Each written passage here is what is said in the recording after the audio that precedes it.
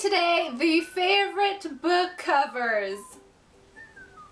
What is this? I'm here to show you my favorite book covers of all time that I currently own, because there are some books that I love the covers of but I don't own, but these are the ones that I own and that I adore to look at just any time of the day. The first books that I have to show you are Clockwork Prince and Clockwork Angel. These are like my all-time favorite book covers ever in the history of book covers. I could just look at them forever and ever and ever. If this was the last thing that I saw before I died, I would be so happy. I would be okay with that. They're so well made. The colors are beautiful. I'm not a big fan of Clockwork Angel, actually. I just really love these two. I'm glad these two are gorgeous. I don't really like Clockwork Angel. The cover, not the book, just the cover. I'm talking about covers here. So these are pretty awesome. Next, I have Crown of Midnight and The Heir of Fire by Sarah J. Maas. These covers are so gorgeously made. I am so happy that they made the change from Throne of Glass, and I actually have like the original Throne of Glass cover and I don't really like it. It's just a girl looking over her shoulder being like, ugh, I'm kick-ass. But these, you can't tell they're kick-ass because she has swords and a bow and arrow. You can't get more kick-ass than this. Next, I have the new Harry Potter box set, the UK edition. They are completely and utterly gorgeous. The first one is Harry Potter and the Philosopher's Stone. It is very, very gorgeous. It's purple. It's velvety smooth as well. That you can't go wrong with a velvety smooth cover. They're just really good and awesome, and I really like the drawings. The second one is Chamber of Secrets.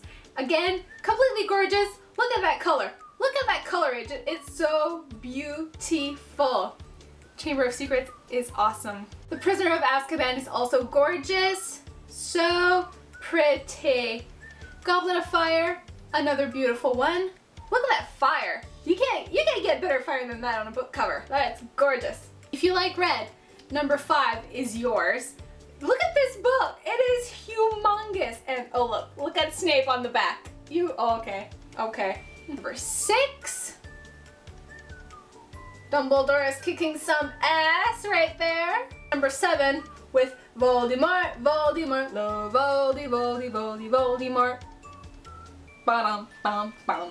Next, I have The Darkest Minds by Alexandra Bracken. I really enjoy this cover. It's really cool, and I'm really liking Never Fade 2. I don't actually have it, but I like the entire collection of Alexandra Bracken's books. They are gorgeous. As you can see, this one is really dark, and I have no idea really what it's about. Is the book dark? Is it a dark book? I don't know yet.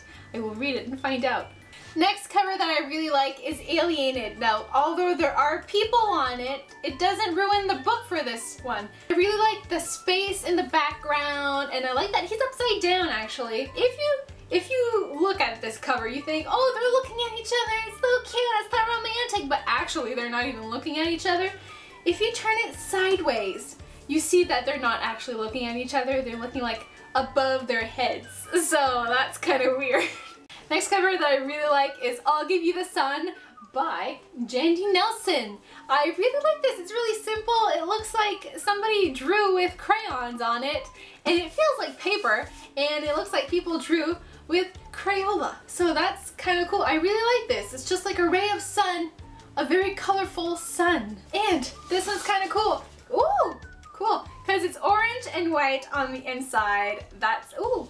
Whoa, and that's yellow. Okay, it's just getting more gorgeous and gorgeous as I look at it. So, bonus points to I'll Give You the Sun. Jandy's a girl. I thought it was a guy. Okay, we're learning a lot of things. Next, I really like the Reboot cover. It's just black with one color, and it's really simple, but it's really cool, and you have like the barcode, and if you've read the book, you know what the barcode's for, and it's just really simple, classy book cover.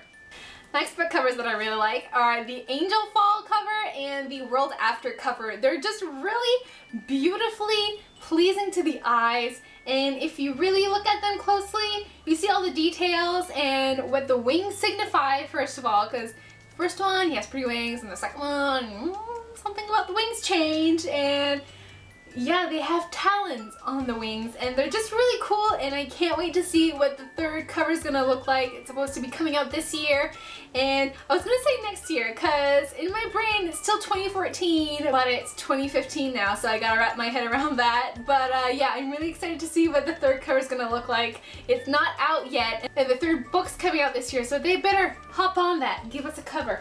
I really like the Fangirl cover just because of the color that's on it. It's a really nice bright color, very contemporary, and Fangirl's in big, and you got Kathleen Levi, and you got Simon and Baz on the top, and it's just a really cute, very contemporary cover that I really enjoy looking at. Rebel Belle is another very good looking cover. It's pink, it's a very girly cover, and it's got a nice necklace on it and a dagger holding it up. Harper's badass.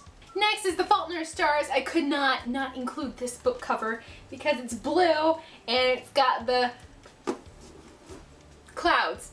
I couldn't remember the name. It's got the clouds on it, and I wish that wasn't there though. Kind of ruins it, you know, that little yellow blob right there.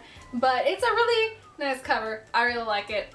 I like the colors. Next, I really like the Just One Day cover. It's very romantic-y. It kind of messes with your head because it's not that cute in the book. It's still a nice story, but the cover doesn't really go with the book, I find.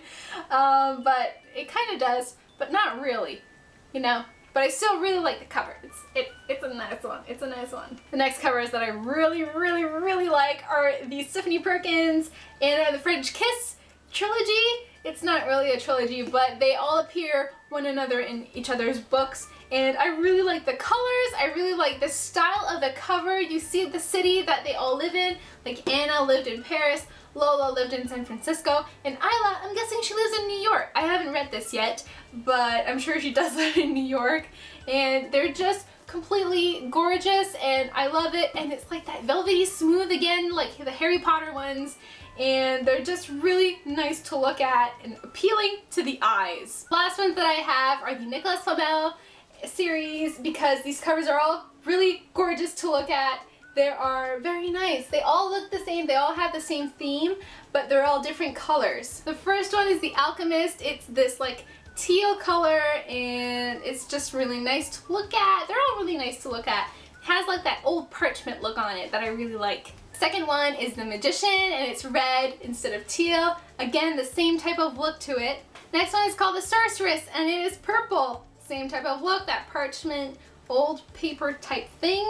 Next is The Necromancer, which is dark black, and it's really Aztec-y. Yeah. These ones kind of change a little bit. They're a little shinier. The Warlock is gold and it's shiny, and the Enchantress is silver and shiny. And the last favorite book cover that I have to show you is for Divergent Collection by Veronica Roth.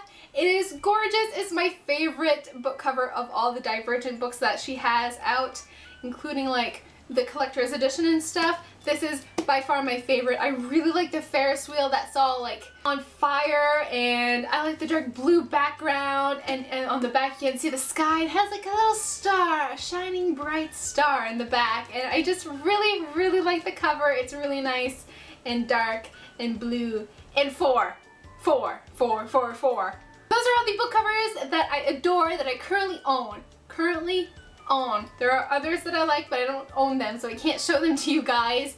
And I'm sure there's going to be more in the future because more books are always coming out. That's one good thing about books. They never stop getting written, and I'm sure I'm going to be able to do another video like this in the past. Yeah, sure, in the future. And I will definitely show you guys more of them when new books that I like come out, and I will see you guys next time with a brand new video.